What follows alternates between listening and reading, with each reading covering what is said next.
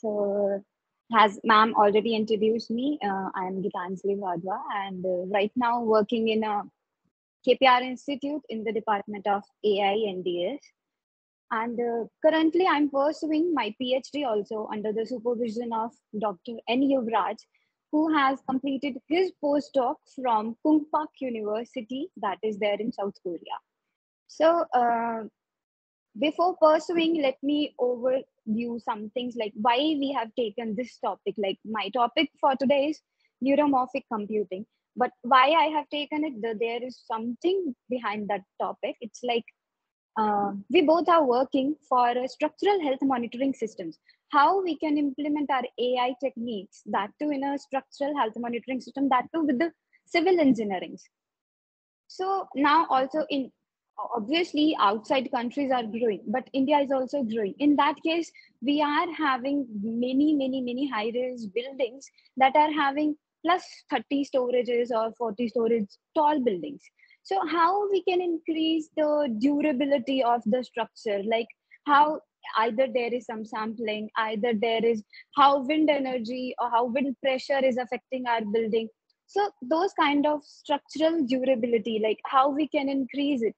So in that case, we were working like we are working AI with the civil engineering part, where we are accommodating with structural health monitoring system.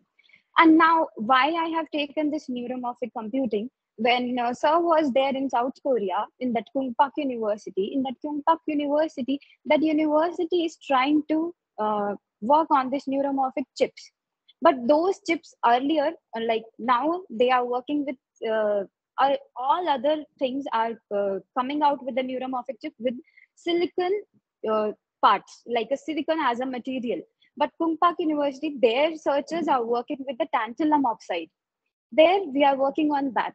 So how we can make with the tantalum oxide and how we can make a chip that can be trained in that way, that can be accommodated with structural health monitoring system. So that's the only reason we are jumping to the neuromorphic computers, and that's why I have taken this neuromorphic computers as my topic for today. So shall I present my screen, ma'am? Yes, ma'am. I'll let you know if it's visible. Okay, ma'am.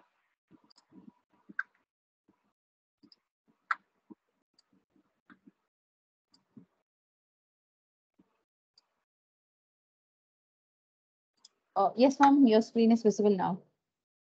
Okay, ma'am. So our today topic is neuromorphic computing.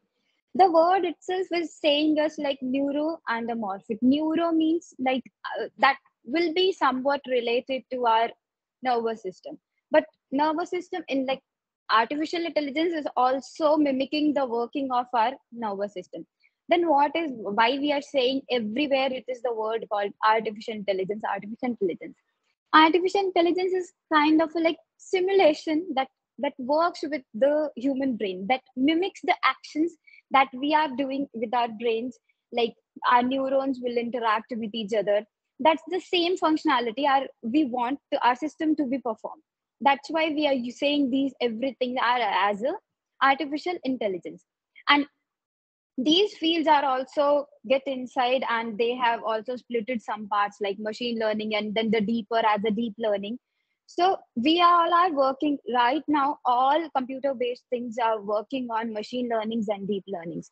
Because we want a system to be trained in such a way like that can be give you an output the way we want, the way we are training it, and expecting the same as an outputs. Then why we are making this neuromorphic computing? So like there are some traditional right now we are working with some traditional computings where we have some limits for the implementations, where we are struggling for the implementations. Like obviously we have some programs and that programs can be run, and but at the same time our computer also our like our system have some threshold and that need to be passed.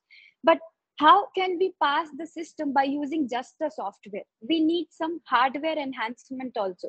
Even if we don't have an hardware enhancement, what can be done? Either our system will crash, or Sometimes our software will stop working because it needs some supervisions, it needs some superpowers. We will say it's a superpowers, but our system is not having it. Our CPU is not that much capable of handling few types of our neural few types of algorithms, or we say few types of software programs that we want to run. So for that we need some enhanced chips, we need some enhanced computer systems. There we can implement our complete neural network systems. And if we say ANN is artificial neural network, that is also a neural network. But either ANN, we say it is a just like a software. But why can't we jump into a computer system where our hardware can be based on our neural systems. So neural computing system, like neuromorphic computing system, refers to those designs of computers that are based basically on our nervous system, that are based on our hardware systems, that are integrated circuits. We can make those as a chips. Like for example, if we say about selfless driving cars, we are not having a computer system in that car, and there we are not running the program. That complete knowledge, that complete models, we are converted into chips, that is in specialized integrated chips, even for face recognition. And we are not completely giving the program to the camera. No, we are just installing the chips. In the same way, this neuromorphic chips, what we can say is this neuromorphic chips can be converted into a smaller chips that can be trained in that way, that it can be converted into a hardware system, so that we can implement our softwares very smoothly. Earlier it was like, if we talk about 4Gs and 5Gs, that were just the theoretical parts, they were the next generation. But now we have already obtained all those things. Now we are jumping to the next generation systems. Those systems, previously M1 chips and M2 chips, they were the next generation systems. We were about to obtain it. Now they are commercialized. Everyone nowadays is using M1 chip and M2 chips. All the Mac systems are having M1 chips, and now they have already published M2 chips also. So they are already next. So in the same way, we need some advanced versions of chips where we can step into the complete neural network systems. There we need not to wait either when our system will be programming. If we are programming with the high softwares, or if we are programming with the high technology, either our system will respond in that way. Although we have supercomputers, do we have a facility of supercomputers everywhere? If we design a complete software like neuromorphic type of a chip, if we design some kind of a small chip, then it will be very easy, that can be handy. Like we cannot take our supercomputers from here to there, they are not mobilized. But now if we design a chip, then it will be mobilized, then it will be easy for us to take care of it, as well as to carry it anywhere we want. Even though we can use supercomputers, but why can't we go for some enhanced versions, and why can't we go for some these kind of things? But the basic concept about neuromorphic computer is they work like a spiking neural networks. This is also a new trend nowadays. It's like spiking neural network. It works like an artificial neural network, but it is not an artificial neural network, because it is a type of artificial neural network. In spikings, we are working with the spikes. How the spikes can be generated, how the spikes works. Spikes are nothing but they are just a defined events. Like in our brain also, if we want to memorize something, or if we want to recognize something, we will if I met someone, if there is some incidents happened, I will definitely remember it, because that incident can be converted into an event. So learning can be enhanced by using, rather than having a continuous data in the form of time series data, or some different kind of tabular data, image data. But if we train the system in the form where we are using some events, that events can be those events are we call it as spikes, because they are also in a series way. but we usually call those series as the spike trains. So we will be training our neural network with the spiking data that is also a mimic that can also mimic neural networks that mimics the natural neural network. See, we say artificial neural network and a natural neural network. Natural neural network works same as our human brains. Whatever we say, that the thinking ability that we are having, not if we are not talking about the system, the ability that we are having, the same way it will perform. If we are able to recognize something, see, if we see the data, if we see the image, if we see a person, for a kid also, if we want to make him memorize something, what we will say, if we keep on speaking, it will not be okay for him. He will not recognize it for very much time. He will not memorize it for the very much long time. But if we show him some video, or if we show him some images, it will convert it into an event, and it will create a picture in his mind, like, okay, this is this. In the same way our natural neural network works with the events. The same way we want to train the system by using spikes. The spikes are events.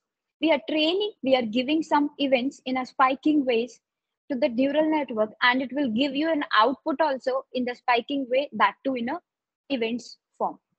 So this is the basic concept why we are jumping into neuromorphic system. Neuromorphic system will work on the basis of this complete spiking neural networks.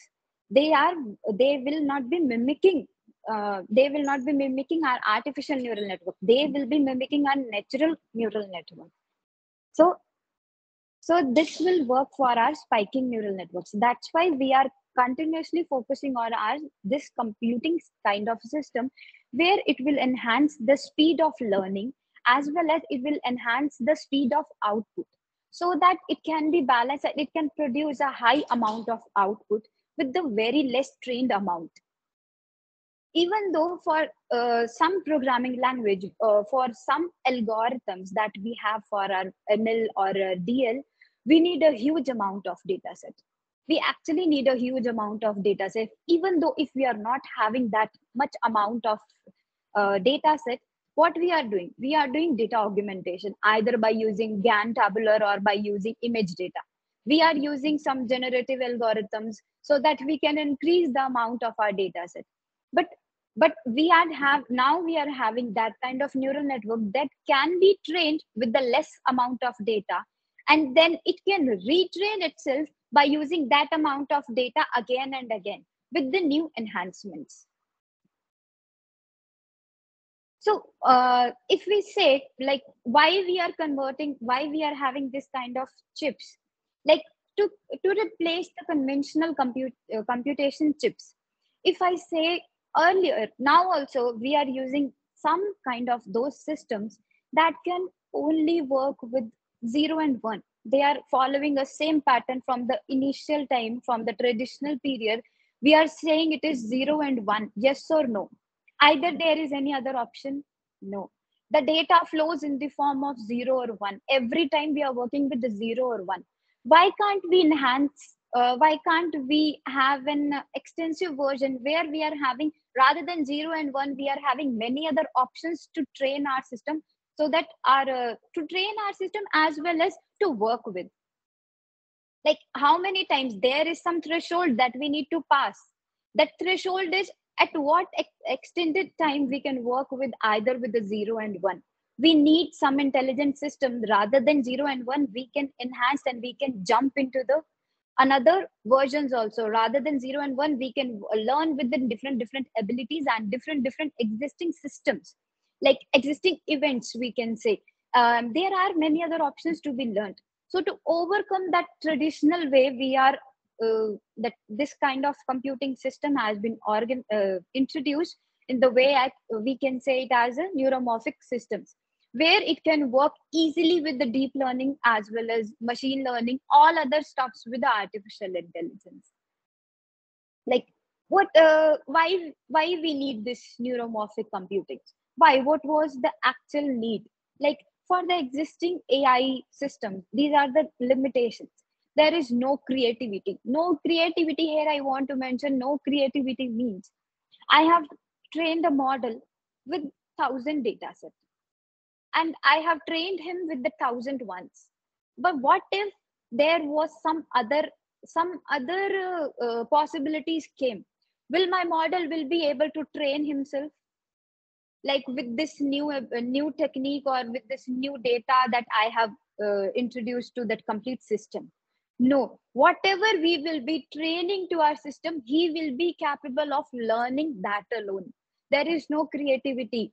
No creativity here is, like, if I'm training with him, with if I'm training a model with the complete fruits data set, like a very small example, fruits data set, if I'm training the system with the fruit data set, will it be able to will it that system will be capable of recognizing my vegetables? No, because we have not trained it in that way.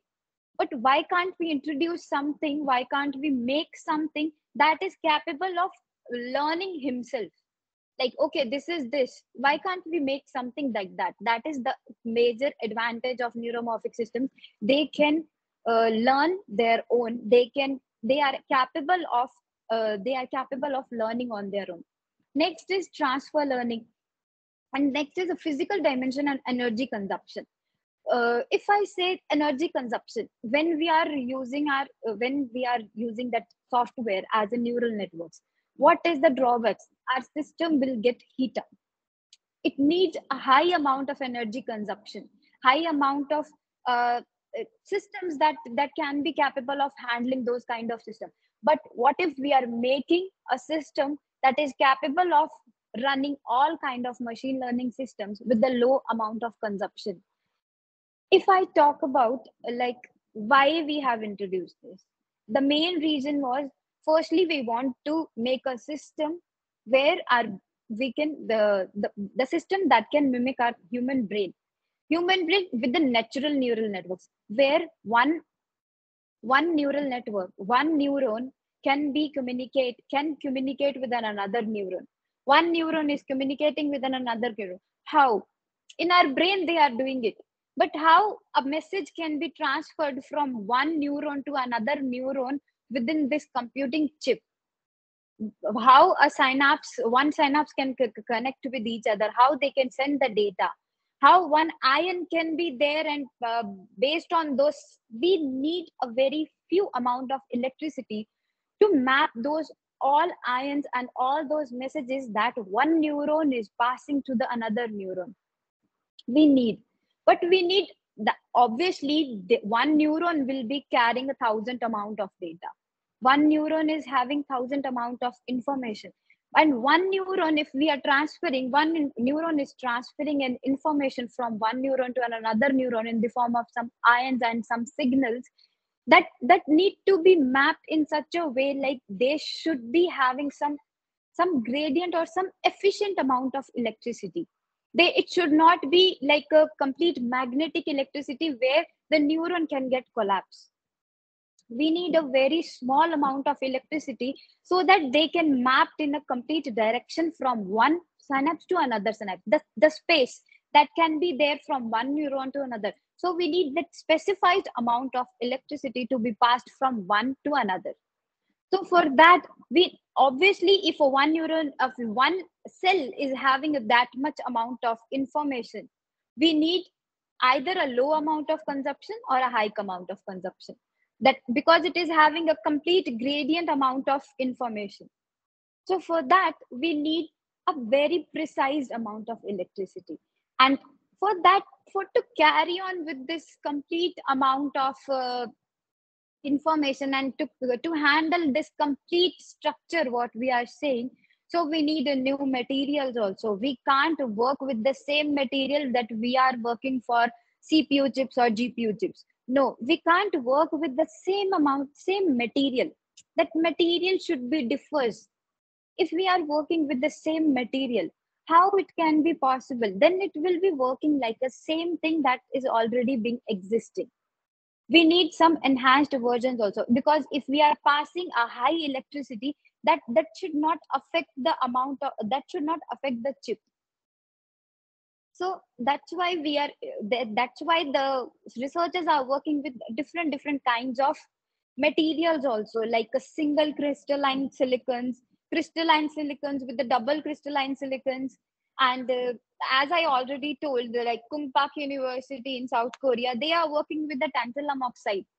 Tantalum oxide, they are working with that because that can adapt a high electricity without affecting to the internal processing. So that's what they are working right now. Need of neuromorphic system to integrate memory and computing. In right now also, and there is one architecture that we all know. It's a this is von Neumann neural network. No, sorry, Van Neumann architecture.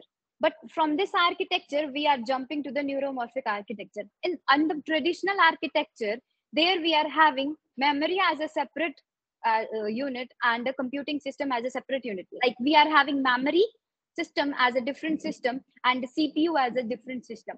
But now we want memory and computing system to be together, so that learning ability can also increase and the computation ability should also map up with our learning ability.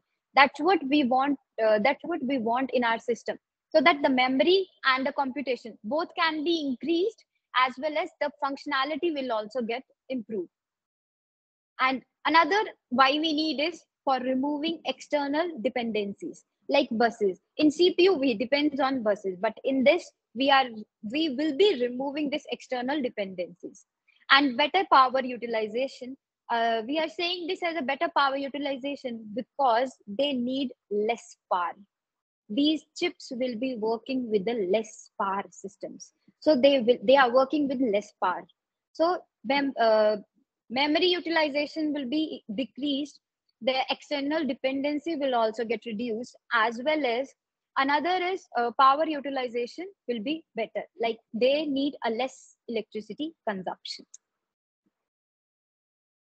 There are this is a differentiation between how one system, like our traditional system, as well as how neuromorphic architecture, what is the major difference between them and how they works. Like for CPU and memory, if we talk about a traditional one, so in that architecture, we are having CPU and a memory as a separate things, where if we need some changes in the memory, or if we need some changes in CPU, they both don't depend on each other. They are different parts where they are very much different. But in traditional, we are working with the binary as an input and binary as an output. Here, if we feed some binary input, CPU will work, it will go to CPU, and then it will interact with the memory, and it will introduce you an output, that too within the form of 0 and 1. That is either yes or no. It's in a binary form. But where we talk about neuromorphic architecture, they works on neural network. So they works with neurons and synapses for both processing as well as for memory. In this systems, CPU as well as memory, they both are different. In previous one, they both are very much different from each other. They work separately and they work with a very precise way. Like whatever the work has been given to CPU will perform. Whatever the thing that is there for memory, they both are very separate. But here, if we say the processing and the computation as well as the memory part will be joined together, so that our learning can also get increased as well as our computation can also be increased. But here, the input will be in the form of spike. Spike as an input and spike as an output. Spike inputs that I already explained, spikes are not other than our events. The way, if we say our EEG test for our brain, they will also give you a report in the form of spikes, EEG reports for our brains. So they give you they give you a reports with as a spike. Those are the waves that can be formed within our brain. Those are the discrete events. We used to say those as a discrete events. Either a data can be in the form of discrete or continuous. The waves will be in the continuous, but we used to say them as these are our discrete spikes, that are discrete events. we will be training our model with this spike input as a discrete events and expecting the output as same as the same output in the form of our complete discrete events. Now, what are all the major differences? Major differences are operations. Like they will perform in the form of sequential processing, but they are massively parallel processing. Like they will work parallelly. They will not work in the form of sequential way, but they are working parallelly. Another is our organization. There are separate computation and memory. They works with the separated computation and the memory space. But here in this our new architecture, it is collaborated. The processing as well as memory are collaborated and they will be working together. Next is our programming. The code of instructions for our previous or our traditional way is in the form of code as binary. But here in the form of spiking neural networks, they will communicate in the form of binary data, even though the binary data has a less options to learn. But similarly, they will be communicating with the form of spikes because they have a very flexible amount of data. They are not stuck to the previous one like 1 and 0, because we are making it as a flexible, so that the flexible kind of data that can be formed. Another is the timing. They are clockwise, they are event wise. They are like clockwise, that could be data driven. But if we say data driven and event driven, they are based on event driven. So this is the basic difference between the architectures, like what was the traditional architecture that right now we were working with, and now what and all the enhancements are there for a neuromorphic architecture, where we are jumping into some advanced versions of each and everything. Because right now also we are working in advanced versions of AI. Earlier it was a kind of a baby that cannot learn on their own. We need to train them in such a way that we have to spoon feed each and everything. But now that AI baby has been grown, so it has to have some that kind of ability that can have some self-learning part. So to enhance the versions, to enhance and jumping into another phase, we are trying to opt these kinds of architectures that can be there as a specialized way, because everything right now is in a specialization. No one is talking about traditional computer science also. See, we all are passed from computer science. We are passed on with the computer science things. But right now we are jumping into each and every specializations. Then why can't our the systems also should jump into, our physical models should also jump in some physical enhancement, some physical specialization, where the special system can work with some special kind of abilities alone, rather than working with the same amount of traditional things. Then we can jump into an enhanced version where each and every part can be in a specialized way. Like we can make that kind of integrated specialized chips that can be installed for each and every precise work. So rather than making those kind of single chips, we can train a model, we can make a single chip that can work for all the neural networks, that can work with all the different kinds of algorithm very smoothly. What are all the basic features of this neuromorphic computing? So first is our rapid response. We are saying this as a rapid response because they will give the output in a very less amount of time.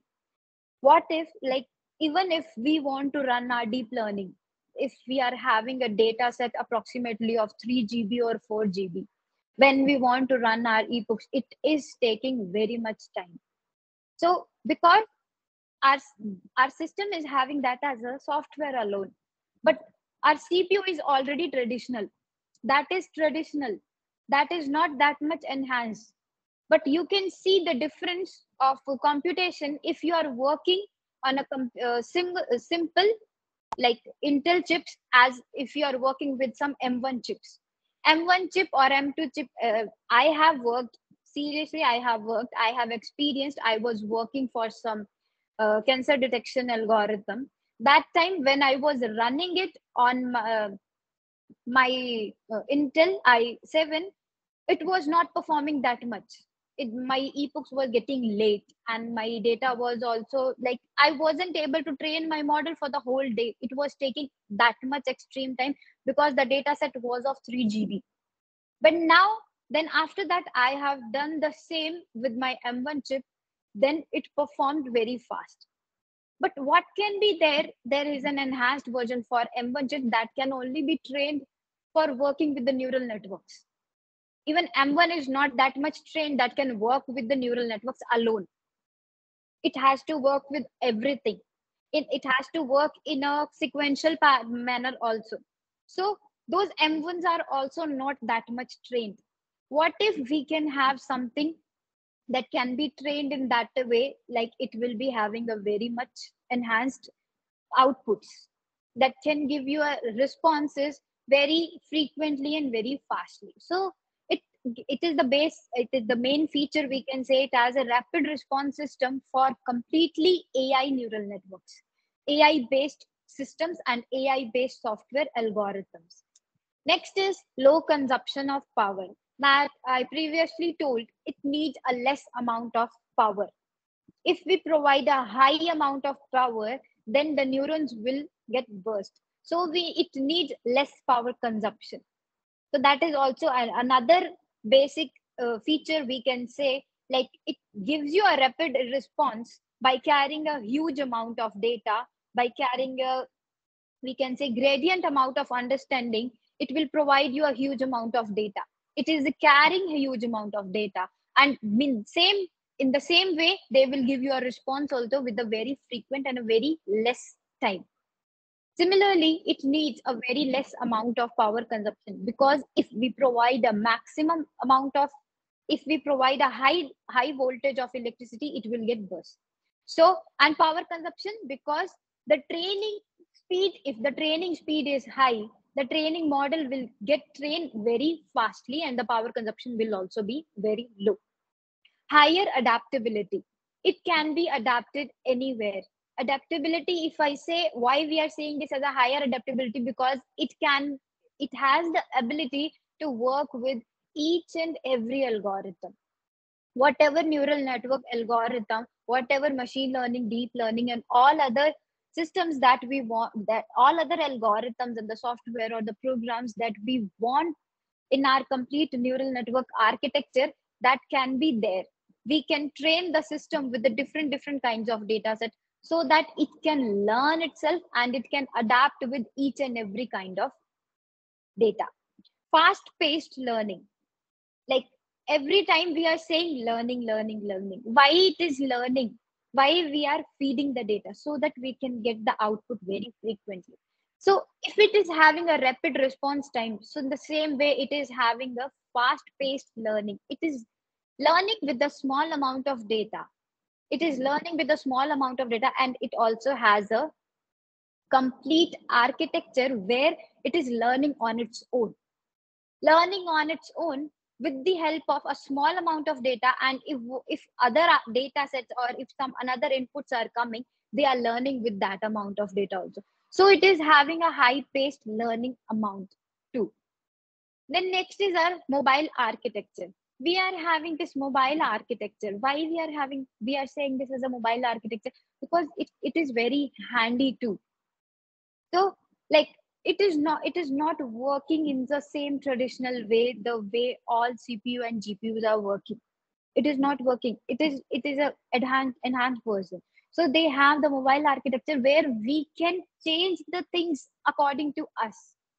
We can change the abilities, we can change the functionality based on the requirement that we need. So right now, it is these are all the features that we have for our neuromorphic computing networks. So neuromorphic computing and artificial intelligence. Artificial intelligence, like we work with this artificial intelligence. Everyone is in the form of like how we can enhance each and everything. So to adapt it with each and every work, like nowadays artificial intelligence is there completely with our medical science. We are working AI in medical science, AI in computer science. Obviously, it is there with our computer science engineering. Similarly, AI is there for civil engineering. AI is there for structural engineering. And even though we are working with the mechanical engineering and chemical engineering, right now in my research part, I am working with the civil structural monitoring system. So it is based on system. So day by day, this AI is increasing. So it is just putting each it is just putting his or her feet in each and every field. So rather than jumping into each and every field, we can train a system. We can make some computers in that a way that everyone can use. So this is the basic computing thing that is there for our neuromorphic systems, where everything is there based on neural networks. But rather than mimicking artificial neural network, it will be working same as a natural neural network, where there is no where there will be a synapses, where there will be trained with the events with the discrete data.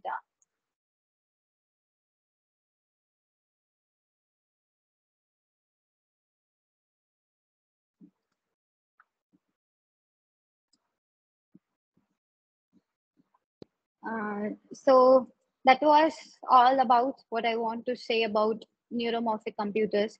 Like, let's have some session like where anyone can ask why we have done this, like any doubts. Okay, so participants, you can please unmute and ask if you have any queries.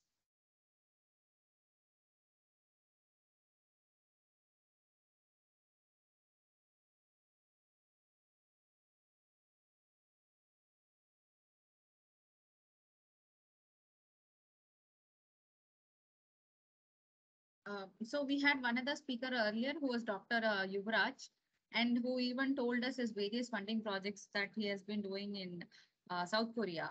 So he gave us a very detailed explanation of how he was been working with drone and lot much details. So Yes, ma'am is actually, yeah. So ma'am is he is my actually, supervisor. okay, thank you. Yeah, so she like this session is like almost like a continuation to that, which gave much more details. So if you Yes, had ma'am. any queries, you can please ask ma'am.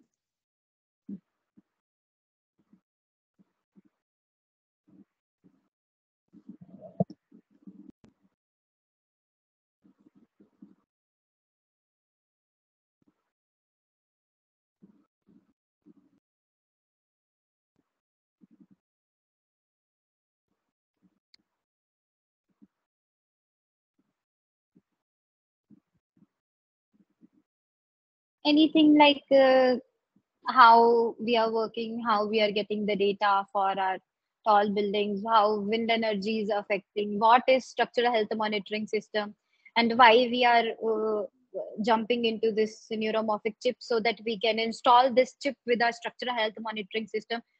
Even that project is there basically for like that university, that they are also working on these things. We are also working with the same amount of networking systems, how we can enhance. We are working with the different kinds of algorithms so that that can be increased. We can increase the accuracy for their structural health monitoring system that they are working using, that they are using previously.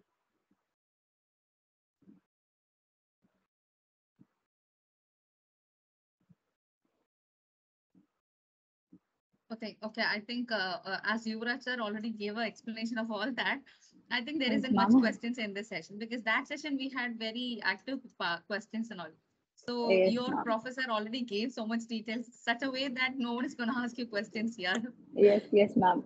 Okay, ma'am. Thank you so much, ma'am. That was a very excellent session, I would say.